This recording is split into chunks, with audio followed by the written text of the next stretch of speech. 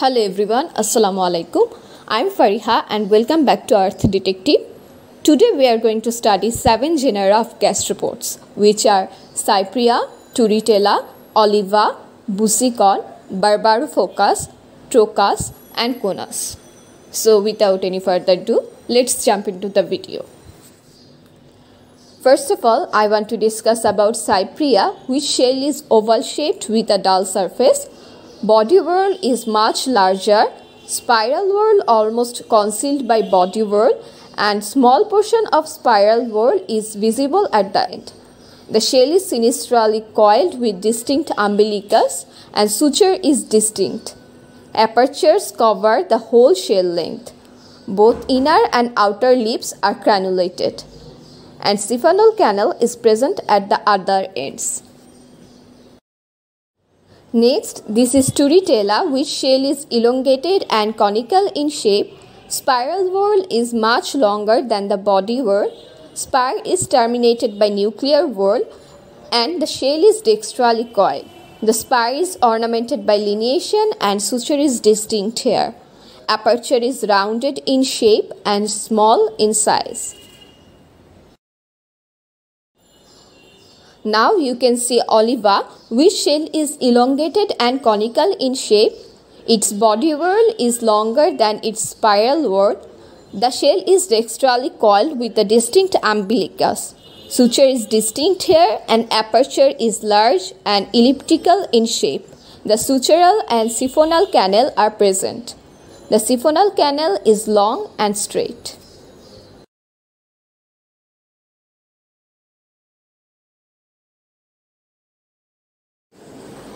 Next genus is Busycon, which shell is elongated and conical.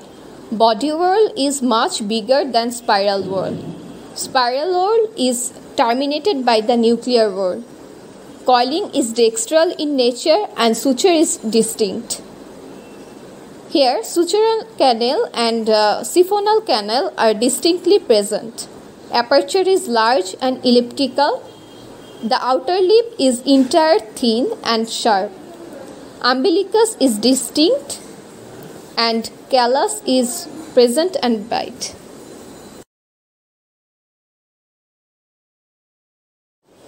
Then this is Barbarofocous, which shell is elongated and conical in shape. Body whorl is much longer than spiral whorl. Spire is terminated by nuclear whorl and the shell is dextrally coiled with a distinct umbilicus. Suture is distinct here and aperture is large and elliptical in shape. The sutural canal and siphonal canal is present there. Now you can see Trochus in your screen, which shell is cone shaped with a flat base. Body whorl is distinctly smaller than its spiral whorl. Spiral whorl is terminated by a nuclear whorl. Here aperture is curved and outer lip is sharp-edged. Lastly, this is Conus, which shell is elongated and conical in shape. Its body whorl is much larger than its spiral whorl. Here spiral whorl is terminated by nuclear whorl. Dextral coiling is present and aperture is long. Here sutural and siphonal canals are distinct. The outer lip and inner lip are seen and surface is smooth here. If this video seems helpful to you, don't forget to like and subscribe, and thanks for watching.